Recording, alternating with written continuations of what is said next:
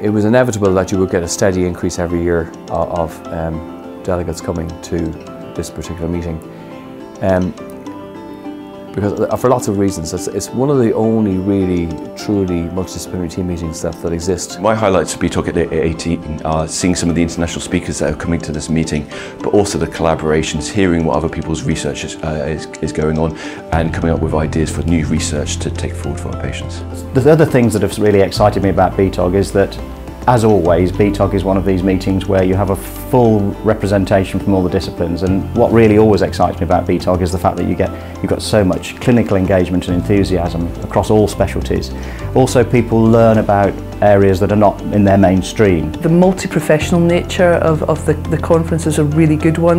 It allows you to actually network with people who are delivering services across the country, so you can see how they've overcome problems that you've got, and you can show them how you've overcome problems. So it's a really good place to network and see about actual service delivery rather than just the theory of treating cancer, the actual nuts and bolts of delivering treatment. The highlight of BTOG 2018 is definitely the coming together of all the people and professionals that look after patients with lung cancer and mesothelioma. So a lot of other conferences you have just one speciality, and so you don't get an overall view of the pressures and the opportunities along the whole patient pathway.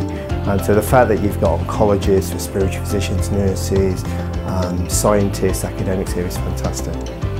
For me personally, the highlight has just been engaging with my community. This is a fantastic meeting.